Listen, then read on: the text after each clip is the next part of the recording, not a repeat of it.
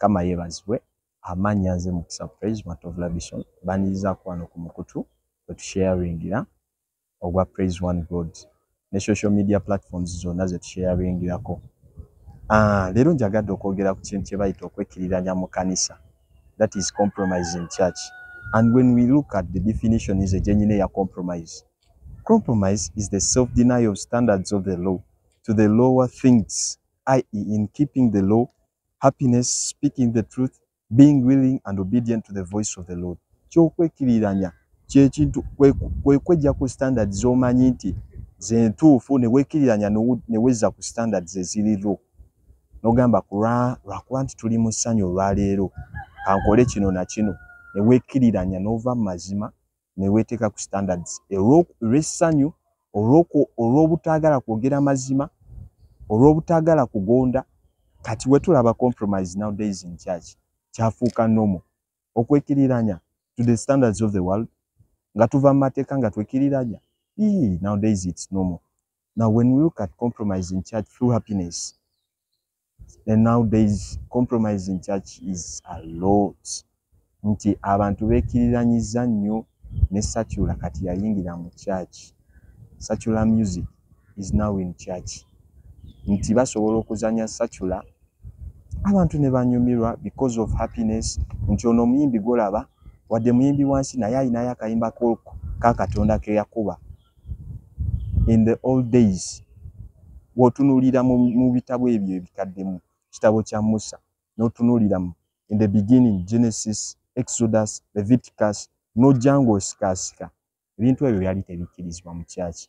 But nowadays it is okay to do everything you want. Twekiriranyiza nnyo ku standards z'ensi instead of the earth, instead of the world okujja ffe tugibuulira enjiri ate ffe yeetubuulira. Nti n'osanga omulokole ng'abeera mu church wa mwoyo nnyo naye wadde ebweru ennyimba zaakuba ez'ensi akugamba anti erimu bwe tubeera eri nkola bye nnina okukola n'eno wembeera eno mu nsi nnina okukola bye nnina okukola. Nowadays it's okay to wear as the world dresses in church. Gy'osanga omuntu ng'ayambalidde ddala bubi mu church naye nga kwekiriranya yatandika mpola mpola nagamba naye kasikati akakoma mavivi we nkambala kyekibaawo ne kati mu church because church kati yeyeeguya abantu.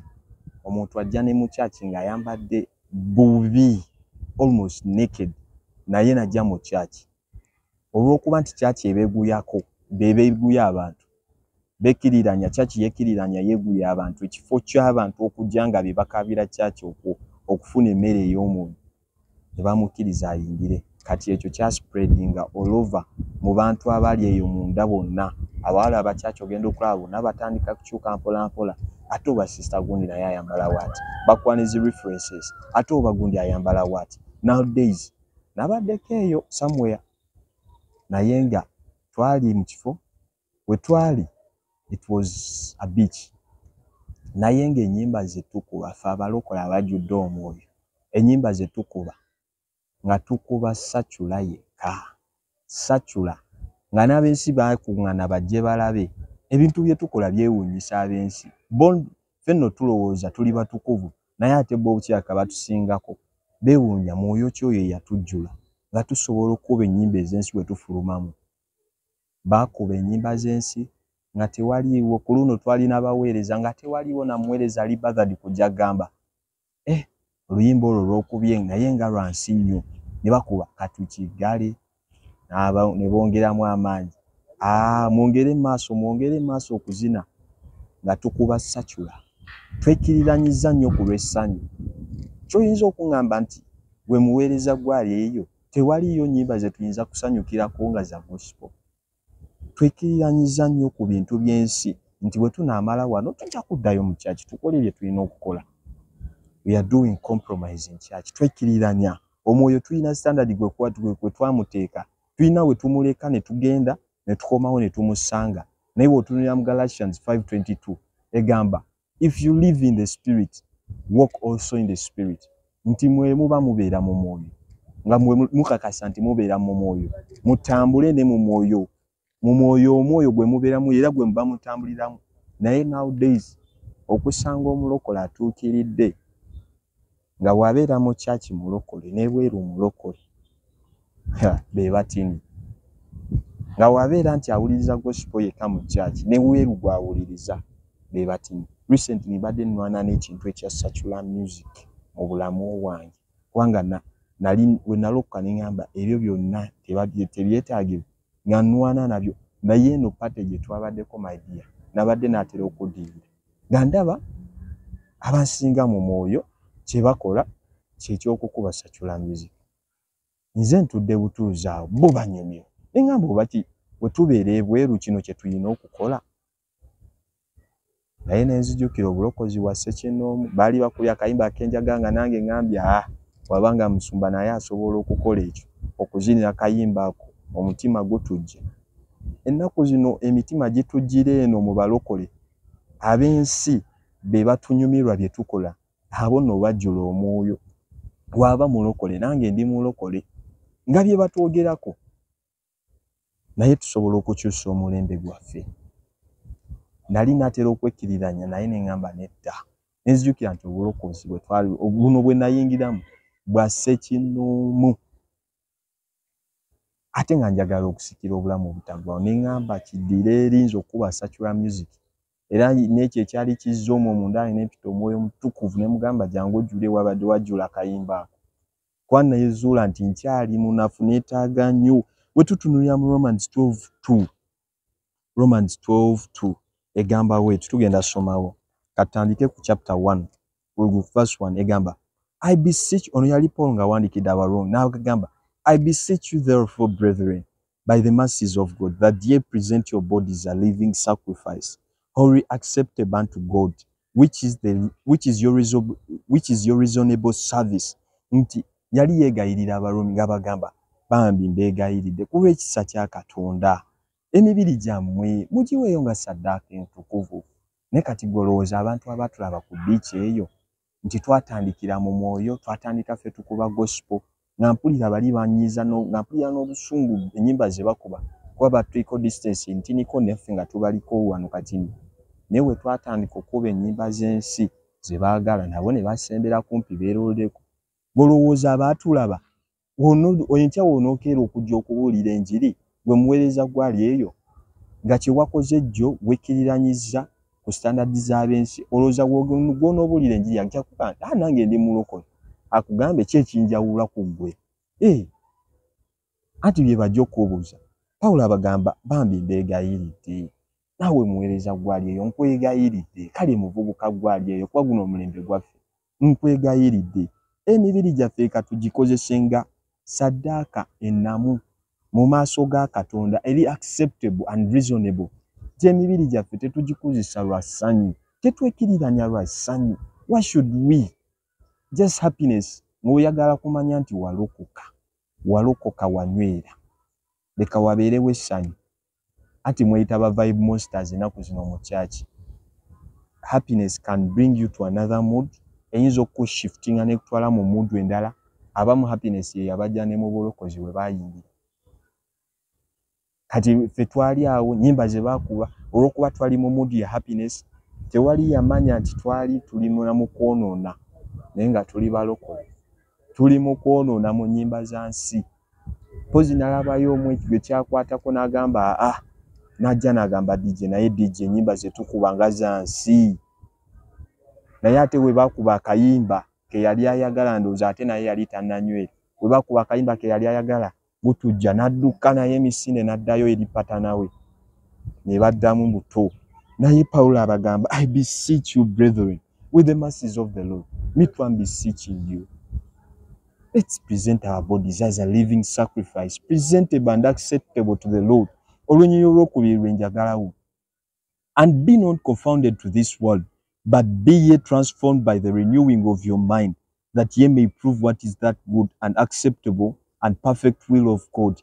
Nti simanyi confounded nyinza kinnyonnyola ntya naye kyemmanyi tetwefaananiriza oba tetwekiriranya ku standard kale naye gwe nga wono but to be confounded kibinga kwekkiriranya era nakyo we twalokoka ffe tuyina okubeera example naye ate tetwefaananyiza ensi ab'ensi bye twavaamu emize gye twavaamu osanga omulokole nga mulokole mwenzi, we yalinga mu nsi yalinga mwenzi, ne we yayingira eno kyayongerwako omulokole omwenzi, we yalinga mu nsi yalimbanga kyayongerwako linnya nti omulokole omulimba. Twekiriranyiza nnyo ku byensi, ne Paul agamba be not confounded to this world. Tetwefaananiriza byansi naye tubeere transformed. Endowooza zaffe nga bwe bakuba kayimba k'ensi ekakulinamu, nga bwe boogera ekigambo ekyokuwemula, gwe si gwe ate okyali mu ezo level, tojerega, endowooza zo ziri renewed. Naye nalaba ekintu eyo ne ngamba kama nga twonoonye nnyo mu maaso go. Omanyi ennaku zino Katonda ffe tumusalirawo ekyokukola, si oli Katonda ow'edda eyalinga alina obusungu right there and then abasaanyizaawo awo wennyini. Woba osoma Bible ng'oli Bible scholar mulungi, awo wennyini we wayonooneranga tiwavangawo. Naye kati Katonda twamuterawo ne standards kwalina okutambula. Wano Katonda togenda kukolerawo eno area tulimu ya bwe tuba tuli mu bansi, Katonda nkuleseeko wano ngenda kukupiikinga tukomewo. Naye nga tuvudde ku happiness, waliyo abalokola abeekiriranya n'amazima.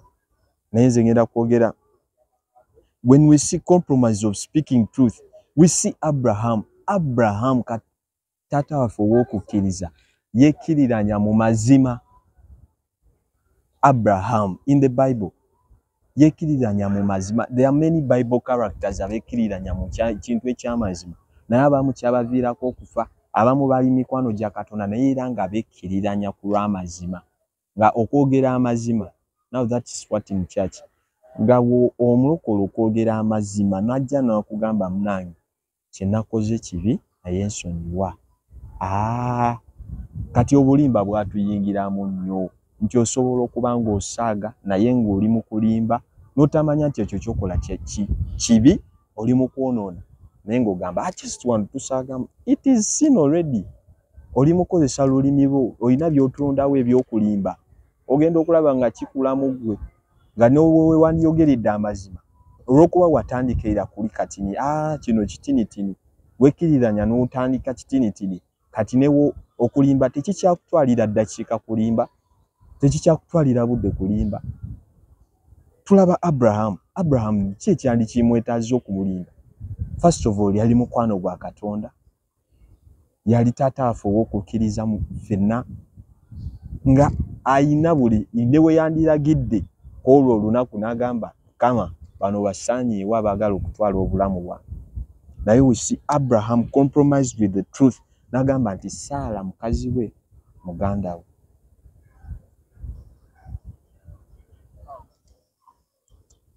In Genesis 12:10 to 11, katutunuleyo tulabe how Abraham compromised with the truth. Genesis 12.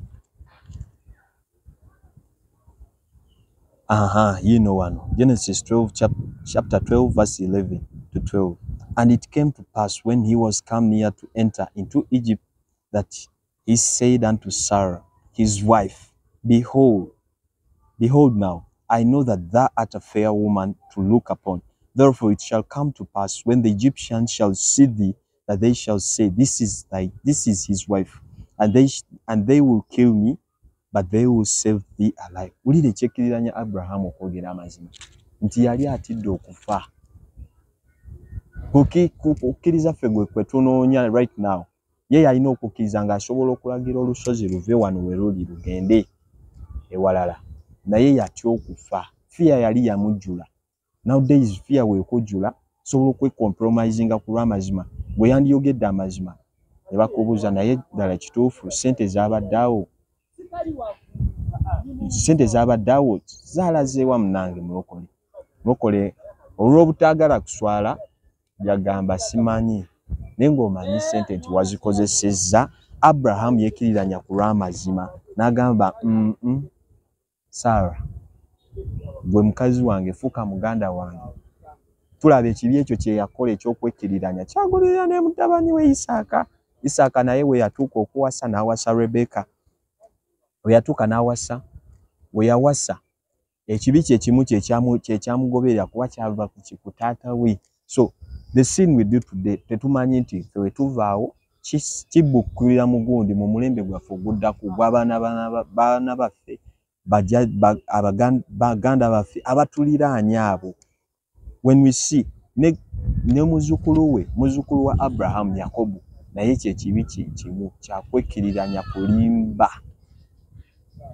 So nenze wenjagalidde ennyo wewa Ananias and Sapphira. These ones, they compromised their word about their giving and lied to the Holy Spirit, and last of all, they lost their lives. Ananias and Sapphira balina ettaka lye baali batunda. Setugenda gendayo nnyo. That story is in Acts 5:1-11. Balina ettaka lye baali batunda. So John and Peter bali ba correcting. It was time for giving in. Nga bali mu correcting. So Ananias comes in. Nagamba Peter, this is what I've corrected. Naye yekiriranya ki? Yalimba ye na Mwoyo Mutukuvu kye kyamuviirako n'okufa. Now in our generation ebyo tebikyali. Ojja mu church n'olimba, n'otambulira mu bulimba, ne wekiriranya mu mazima, omusumba n'alimba. Tewali kimutuukako kuba Omwoyo Omutukuvu, Katonda, Omwana, bonna twabawa standard we bakuma mu bulamu bwaffe. Omwoyo Omutukuvu wano w'okoma mu bulamu bwange. Kino na kino w'okoma. When we see Ananias and Sapphira, they lied to the Holy Spirit. Lwaki tetugendayo ne tusomayo at least olunyirutinitini. Acts 5:11. Acts 5:11. You know wano. Acts 5:1-11. But a certain man named Ananias with Sapphira his wife sold a portion and kept back of the price, his wife also being privy to it, and brought a certain part and laid it at the apostles' feet. But Peter said, Ananias, why has Satan filled thine heart to lie to the Holy Ghost and to keep back part of the price of the land?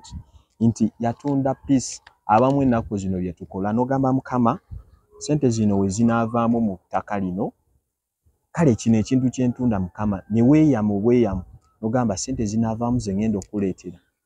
Ne kituuka Mukama n'akikola n'azireeta, n'oleeta ewa musajja wa Katonda n'omugamba munnange zino sente ze zaavuddemu naye ng'omanyi omuwendo ogwavuddemu. It costs nothing to speak the truth. Kuba buli weolimba, leero w'olimba kijja kutwalira ate endala okweyongerayo mu kulimba, naye w'oyogera amazima olwaleero, it will be the end. Tewali ajja kuddamu questioning amazima go. Naye Ananias yalimba eri Petero n'amugamba zino ze sente ze twagyemu. Petero n'amugamba tolimbye nze kyekirungi, olimbye Mwoyo Mutukuvu. N'afa because of lying. Yekiriranya ku lw'amazima. Sente yamugamba sente wazirina nga zikyali mu mikono gyo, zaali zizo. Wandikoze ekirungi ekyali mu mutima gwo, oba kuzireeta n'ozireeta, oba kuziwaayo n'oziwaayo, naye walimba. Kati gwe mulembe gwe tulimu, omuntu ajja mu kyaki n'agamba Mukama yeebazibwe, obwenzi kibi naye nga ye yajja yasuze ali katuti kwalimbira. N'agamba obubbi kibi naye nga olaba life path ye yonna kutambulira mu kunyaga ebimu eby'ekkumi abantu baanyaze. Bintu biri mu kyaki muno.